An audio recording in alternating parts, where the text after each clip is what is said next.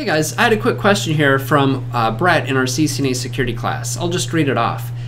He says, I've read that mixing up different vendor hardware is a good way to help mitigate attacks. That if I'm using a Cisco ASA and Dell SonicWalls mixed in together to protect my border, that would be a good idea. I believe the comment I read was that it'll make it harder for hackers to exploit the network devices. If all the devices are at the same patch level in OS, then when one system is compromised, that same exploit could be used to compromise other systems. Dropping down to the bottom, he says, I know that this is a Cisco class, but for real-world implementation, is it a good idea to mix and match different vendor equipment? Does it really enhance security? Brett, this is a fantastic question. It's something that, I assume you were talking about this particular slide in CCNA security. We were talking about, applying defense in depth and the weakest link needs to be augmented. We, look at the weakest link, we try to make it stronger, we identify the next weakest link, and then we build on top of that. We say defend in multiple places, build layered defenses, but, in your typical network design, do we often see that? So many customers go with a single firewall. Not a single firewall. We've got a pair so that we can, of course, do failover. But like you said, if these are running the exact same patch /OS level, an attack is going to go right by. If this is what we consider a next generation firewall, it's going to have signatures for looking at specific applications. Well, the intelligence that's going to be in a SonicWall would be different than what you might find in your ASA. And the ASA can, of course, be enhanced with firepower. So this gives us better strength at the application layer. But really, thinking about putting these guys in line is a fantastic idea. Let me talk about why. When I was studying for my CISSP, they talked about using multiple firewalls in row. Now, I did my CISSP a long time ago. Back then, you didn't really have application inspection. The ASA was around. It might even have been the PICs back then. It was about 13, 14 years ago. But they had these, these concepts where they would show, okay, here's how we're going to build our defenses, and firewall 1, firewall 2. In case something gets by one, it won't get by the next one. And I thought, that doesn't make any sense. Because we're using simple packet filters back then, you let port 80 through on the first firewall, let port 80 through on the second firewall, packet's going to go right through both of them. Having two firewalls didn't quite enhance your security. But the way that you talked about it, when you said exploiting the devices, that's really where the key is.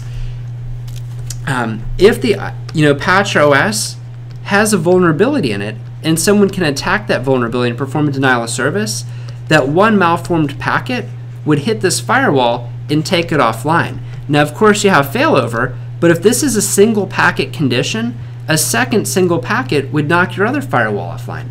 Now, everything behind you, your Nexus 7000s, 5000s, your UCS, your VMware infrastructure, it's all disconnected from the internet because you had a single device that failed over to the exact same device with the exact same problem. Now, if I continue, like let's say that this was my denial of service attack. I've discovered different vulnerabilities in the ASA, and I did a talk at B-Sides called Igniting Firewalls, discussing how you find those types of vulnerabilities and trigger these exact conditions. My theory is that if you were, or someone else was a network defender of this particular infrastructure, if your firewalls keep crashing, everyone in the business is going to be upset. Mail's down, phone's down, websites are down, orders can't be placed, and we have to get it back online. And from the attacker's perspective, every time he throws a single packet at you, the firewall is dropping, and there's nothing you can do about it because there's a vulnerability. I found these vulnerabilities, single packet conditions. This was patched years ago, but it was as simple as sending a single packet from a multicast source. When it came into the ASA, when it tried to, and I believe it was a unicast reverse path forwarding process that was trying to resolve the multicast route, and when it couldn't, the entire box would just core dump. I'm not exactly sure what the mechanism was that was causing that, but it was causing a complete core dump or a reboot on that one particular packet. Now, if you fail over, a second packet and you're down. If I continue to send these spoofed packets all day long, your site's never coming back online until you determine that that's what's causing your firewall to fail. It just keeps staying down until I stop doing the attack. That's miserable. If someone did launch that type of attack against you, if they did target you, they determined that you were running ASAs, they came up with vulnerabilities, and they DOS these guys, what do? Maybe you contact Cisco, you wait for them to write a patch. In the meantime, all of your equipment's down. Now, if we come back to your scenario, where you had a pair of firewalls, these first set were sacrificial. We could go ahead and change IP addressing around as needed and bring these second guys online. Alternatively, let's take a look over at Cisco's website. I wanted to bring this up just in case you weren't familiar. On Cisco.com, they've got a security portal. You can get there by going to, I use cisco.com/go/SIO, back from when they called this the Security Intelligence and Operation Portal. It starts you off with security advisories.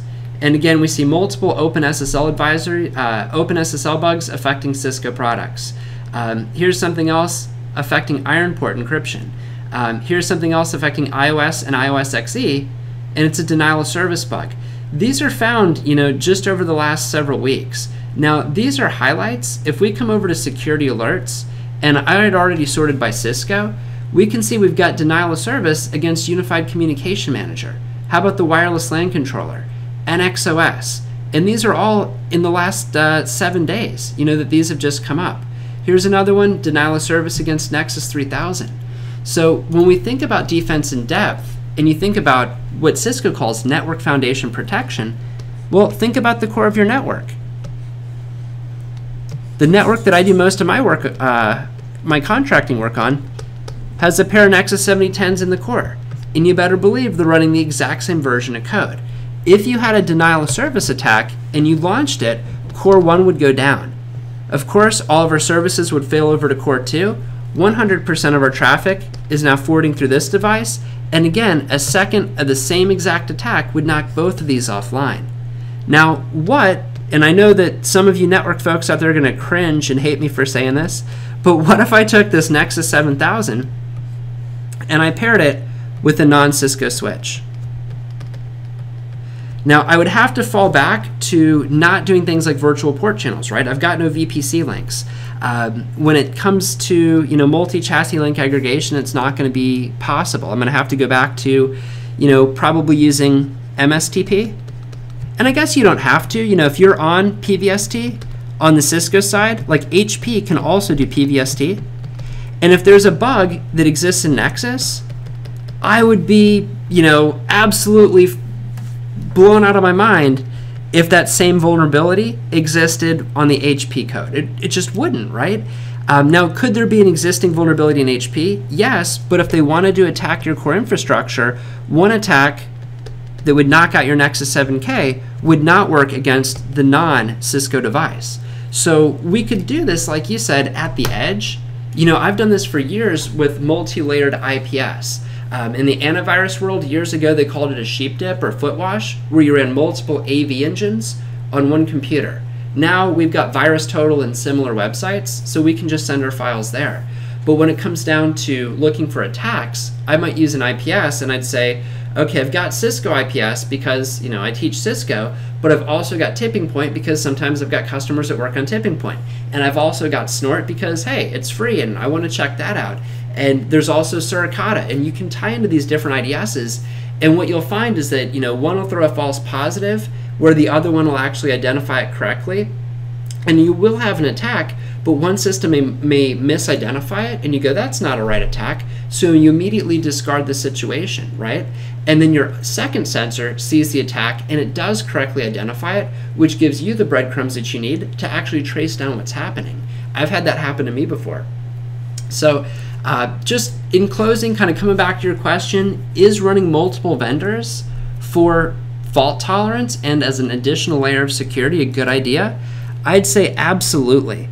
And this is the type of stuff that's going to build a stronger blue team. And I say blue team in terms of the defenders. I run the local DEF CON group. I go to all these hacking conferences, and I constantly hear how powerful all the exploits are and how weak everybody's security is. And I think by creative ideas, like the types of questions I've got coming in today, and by people thinking about situations like this, we can build more resilient networks. Anyhow, thanks for the question, and hope to see you in class tomorrow.